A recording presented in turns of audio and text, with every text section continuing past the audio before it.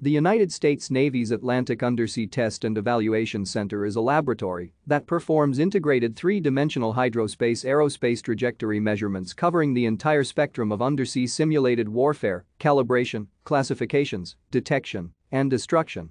Its mission is to assist in establishing and maintaining naval ability of the United States through testing, evaluation, and underwater research.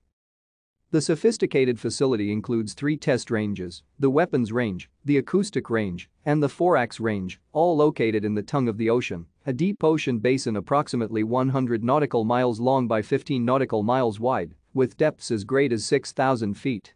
The main AUTEC support base and downrange tracking stations are on Andros Island in the Bahamas, just west of Nassau, and about 180 nautical miles southeast of West Palm Beach, Florida. The deep-water weapons range lies roughly parallel to the east coast of Andros Island. It is the largest and most versatile of the AUTEC ranges, and it is capable of tracking up to 63 in-water objects simultaneously. Thank you for watching. Like and subscribe if you would like to view more of our videos. Have a nice day.